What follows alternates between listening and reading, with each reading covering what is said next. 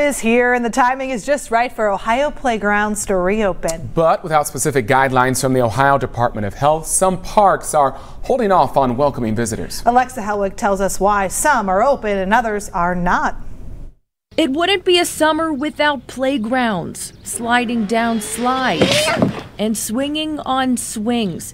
Tony Bulthuis and his son have patiently waited for this moment. He's a little handful. He's 4 years old, so he likes to bounce off the walls.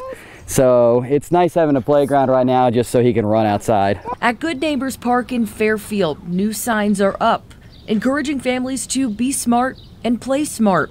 The city's Parks and Recreation Department is following CDC guidelines because Ohio didn't give specific mandates for reopening. You won't see our staff out here disinfecting. That's not what the CDC actually recommends, which is interesting. But you'll see our staff out here regularly cleaning and taking care of trash. The CDC says spraying disinfectant on outdoor playgrounds is not an efficient use of supplies. So we will have 10 playgrounds and 9 parks open by Saturday morning at 9 o'clock. Playgrounds at all great parks of Hamilton County are still closed.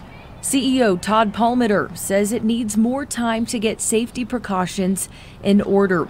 The parks partnered with county health officials to work out a set of their own guidelines. So the staff will come out in the morning before 9 o'clock. They'll post signage that we need to temporarily close for sanitation. We use an EPA approved sanitation, and we'll have sprayers and we'll spray the high contact areas. Park officials encourage adults to make sure kids wash their hands before and after playing. Alexa Hellwig, Local 12 News.